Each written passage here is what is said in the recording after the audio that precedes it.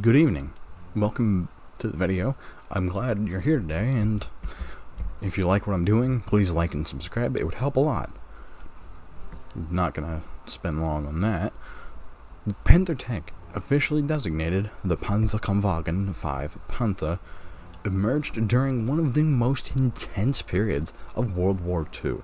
By 1941, as Germany launched Operation Barbarossa and was pushed deep into Soviet territory, their tanks faced unexpected adversaries. The Soviet T-34 was new, and its revolutionary sloped armor made it incredibly resilient, while its wide tracks allowed it to navigate mud and snow of the Eastern Front with ease. The 76.2mm gun proved devastating to the lighter Panzer IIIs and Panzer IVs, forcing Germany to scramble for an answer. The Panther was conceived as a direct response to this challenge. Germany needed a tank that could rival the T-34, not just in firepower, but also in protection, mobility, and overall battlefield adaptability.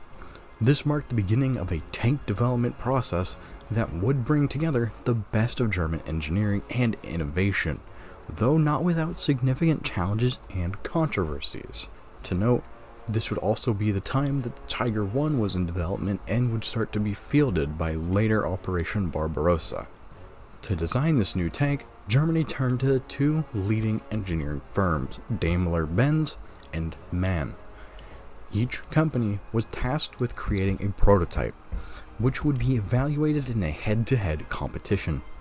The Daimler-Benz design, known as the VK3001DB, took heavy inspiration from the T-34 itself. The turret was positioned further forward, and giving the tank an aggressive, compact profile, but at the cost of internal space. The Daimler-Benz suspension system relied on overlapping leaf spring suspension, which were simpler to manufacture but less durable in rugged or muddy terrain. The design also featured unique elements, like a driver's hatch that could potentially fall forward to let the driver out. Not to mention, the turret ring itself was 50mm shorter than what was standardized for the MAN version. Rheinmetall made the turret, which is seen on the Panther, and Daimler-Benz decided to make their own. The turret was smaller, the turret ring was smaller, and it made it harder for crew to work efficiently. Not to mention, with the flat-faced turret being so close to the front of the tank, if rounds were to hit and ricochet off the front plate, it would more than likely damage the gun, or even damage the front plate of the turret. Worse yet, the huge reason this wasn't chosen was because there was fear that with the gun being so far forward, if they were to go down any hills or into mud, down a hill, the gun would dig into the terrain. That was a no-go. Now, I'd said before, the competing design, the VK3002 MAN, borrowed the T-34's sloped armor concept, but adapted it to fit German production standards. Its torsion bar suspension provided a smoother ride and greater reliability, particularly over uneven ground. The turret, larger and more centrally placed, improved balance and greater crew ergonomics, making the MAN design a more practical solution for Germany's needs. After extensive trials, the MAN prototype was selected, becoming the basis for what would become the Panther D. The MAN prototype was finalized as the Panther D, the first production model of the Panther series. It was equipped with a powerful 7.5cm KWK 42 L70 gun, a high-velocity weapon capable of piercing the armor of most Allied tanks at long range. Its sloped armor, up to 80mm thick, gave it excellent protection against oncoming fire. Its Maybach HL230 P30 engine provided an impressive 700 horsepower. Despite these strengths, the Panther D was plagued with issues. Its 7-speed gearbox frequently broke down, and the engine was prone to overheating and even catching on fire. These problems were so severe that many Panthers broke down before they even reached the battlefield. The Panther D made its combat debut during the Battle of Kursk in July of 1943. This massive engagement was the largest in tank battle history, and the Panther's performance was closely watched. While its gun and armor performed admirably, the mechanical failures prevented it from achieving the decisive impact Germany was hoping for. Despite these setbacks, the Panther D laid the foundation for what would become one of the most respected tanks of the war. Once its initial issues were addressed, the Panther became a cornerstone of German armored forces. It was deployed alongside Panzer IVs and Panzer IIIs, as well as the formidable Tiger I, often leading assaults against Soviet and Allied positions. The Panther's gun allowed it to engage enemies at long distances, where its accuracy and penetration power gave it a clear advantage. Its sloped armor proved far more effective than the flat, boxy designs of earlier German tanks like the Panzer IV, and especially the Tiger, allowing it to deflect oncoming shells a lot better. However, the Panther was not without its own flaws. Its weight made it less effective in muddy or snowy terrain, and its complex systems required frequent maintenance. As mentioned before, the 7-speed gearbox would break down. The engine in the earlier Panther would potentially even catch fire due to overheating issues. On the battlefield, these issues often left units with fewer operational Panthers than planned, a critical disadvantage during prolonged engagements. The Panther Alfs A was introduced to address the shortcomings of the D model. Its engine cooling system was redesigned to reduce overheating. A new commander's cupola was added, giving tank commanders much better visibility and protection. The most noticeable changes was the introduction of a ball-mounted whole machine gun, which replaced the Panther D's vulnerable fixed machine gun port. While these upgrades improved the Panther's overall effectiveness, it still struggled with reliability and suffered from design flaw known as the shot trap. The gun's mantlet shape could cause incoming shells to ricochet into the tank's roof, a vulnerability that enemy forces quickly tried to exploit. There was only a few known incidences where this actually happened.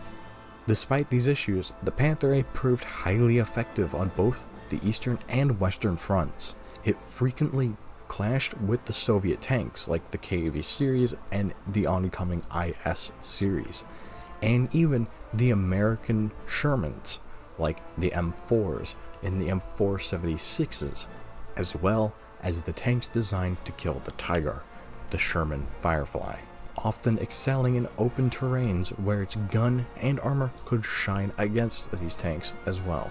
Editing Django here, I just realized something. I hadn't even talked about the Duel at Cologne. Now, the Duel at Cologne is very important to the Panthers' history, as it was the first time the Panthers had ever encountered the M26 Pershing.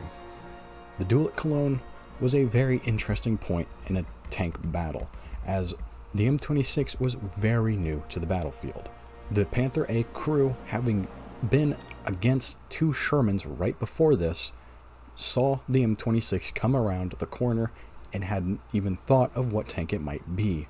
The crew did report they thought it was another Panther, but only to figure out it would fire at the Panther, setting the ammunition ablaze. In the footage you might be seeing on screen, you can see that the crew does survive, at least the majority of them. The Panther was left to rot. They moved its gun at some point later, more than likely to not freak out tank crews who might be coming down the roads.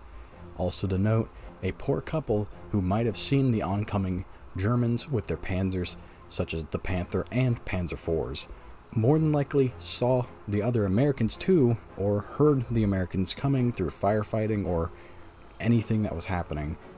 They got in their vehicle and fled the scene. During the retreat from Cologne, they got fired upon by a Panzer IV bow gunner. Now, most reports you might see people talk about the Pershing gunner also firing at them with his machine gun instead of the 90mm. Most people will talk about that, forgetting that the Germans also shot at this car. Neither side understood that it might be French civilians, and even if they did, the Germans wouldn't have really given a crap about it. They were there to kill, destroy, and take. That was what the Germans were doing. The Shermans and the Pershing crew and infantry seeing this car would have more than likely thought it was Germans trying to flee or maybe set up an ambush point. So the blame is not to be put on anybody except maybe the Germans, who more than likely killed the couple, as the couple's car was found about a block away off of a corner, crashed with the couple dead inside. It is unknown who got the kill. It is likely thought that both contributed to the death of this couple. The Panther G represented the pinnacle of the Panther's design. One of the most critical improvements was the redesign of the gun mantlet to eliminate the shot trap, significantly enhancing the survivability of the tank and crew. The side armor was also thickened, providing a better protection against flanking attacks and anti-tank weaponry. Additionally, manufacturing processes were streamlined to increase production without compromising quality. The Panther G became the most widely produced variant, serving in nearly every major theater the Panthers were to serve in. Something to note with this, the Panther G was the pinnacle because it added in what helped stop the shot trap. It was a 15-degree piece of metal that all they had to do was weld to the turret mantlet. This helped with production because they could take earlier Panther D and Panther A turrets, add this strip of armor, and put it on a tank hull, and it would be ready for war. Which is why the Panther G is so prevalent in a lot of the theaters Germany had to face in. Mainly even the Western Front, where a lot of the Panthers did serve. As Germany faced mounting pressures on all fronts, it sought to improve the Panther even further. The Panther F featured a new turret design, the Schmalturm, which was more compact and heavily armored. Advanced optics, including a stereoscopic rangefinder, were added to improve accuracy. However, only a handful of Panther Fs were completed before the war's end. The Schmalturm turret itself was designed as a way to mass-produce tanks, as this was getting to the point Germany was suffering from a shortage in materials. So, unlike what they had done before, they were trying to finally start putting together a mass-producible tank. While the Panther series was not fully mass-producible, the Schmalturm turret would have been. And also coming off of the Schmalturm, the Panther II was an ambitious attempt to create a heavily armored successor to the Panther series. It shared a lot of components with the Tiger II, such as its suspension and a lot of the design choices, including thicker frontal armor and a reinforced suspension system. However, the Panther II was never really completed, with only one hull built. This hull was fitted with a Panther G turret, and it remains mostly a fascinating what-if in tank history. The Panther II, as I'd said, sought to become the best version, and I have talked about a bit of what these were in a couple of the videos, but the Panther II was a stepping stone to what would become the standard Panzer, which, interestingly enough, was supposed to basically turn the Panther series and the Tiger II series into one tank that could share almost every component and be easier to produce. This never really happened though, as the Panther II only had a few components that the Tiger II did have. It was supposed to share engines, it was supposed to share suspension, and even take design elements, but it never really got past that. As I'd said, only one hull was completed and fitted with a Panther G turret. Thankfully, the Panther II survived, captured by the American, of which it survives today in its original condition. Not likely to be drivable ever again, but you can see this Panther II in museums. It has moved around a lot. I think the last time I saw it anywhere on the internet was the Patton Museum in Kentucky, which is also where the last surviving Schmalturm turret exists from a Panther F. Sadly, it was used for target practice after World War II, so it is the only living and surviving example, even with the amount of damage that it does have. There are also a lot of Panther variants, that utilizes the Panther chassis for numerous specialized roles. The Panther was served as a recovery vehicle, equipped with winches and cranes to tow damaged vehicles or just those who were broke down. This is not too uncommon, as using tank bodies to recover other tanks is normal. We do it today, we've always done it. The Jagdpanther, a tank destroyer armed with the devastating 88mm Pak-43, became one of the most effective anti-tank weapons of the war. And that is one that I really want to make a separate video on, and why I haven't talked too much about it in this video. It is such an interesting variant of the Panther, not my favorite, but definitely worthy of its own video, including this one, the experimental FlakPanzer, designed for anti-aircraft use, and the command-focused Panzerbefehlswagen Panther, demonstrating the Panther's versatility for any use, especially with command roles. Like I also said, the FlakPanzer is one I want to make the video on as well, because the FlakPanzer didn't really go anywhere. It's an interesting design and an interesting proof of concept that almost made it to production. Today, the Panther is remembered as a symbol of German engineering. Surviving examples can be seen around the world, including the Bovington Tank Museum in the UK, the Kubinka Museum in Russia, and even some within France and, again, the US.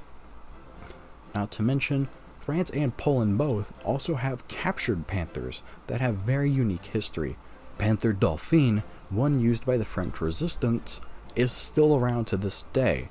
Poland also have their own captured Panthers that were used during the Poland Uprising. The Panther has also captured the imagination of enthusiasts and historians, appearing in films like T-34 and video games like World of Tanks and War Thunder, in countless books and documentaries. Its blend of innovation and flaws makes it a fascinating subject for anyone interested in military history. I thank you for listening. If you have come this far, please like and subscribe, share the video, it would help a lot. I am trying my best to continue doing what I'm doing. Even though I'm not seeing much growth right now, I'm still trying my hardest. Thank you so much. Goodbye.